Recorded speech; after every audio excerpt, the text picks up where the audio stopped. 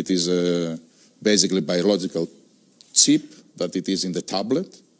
And once you take the tablet and dissolves into your stomach, sends a signal that you took the tablet. So imagine the applications of that, compliance. The insurance companies to know that the medicines that patients should take, they do take them.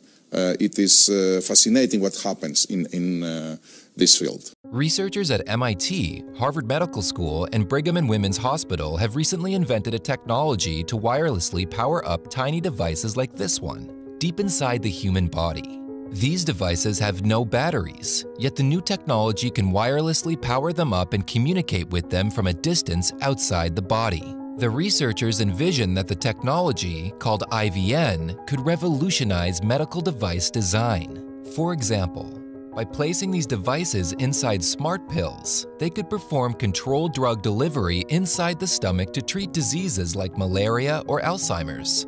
The devices could also measure the condition of organs and tissues inside the body and send it to the outside world.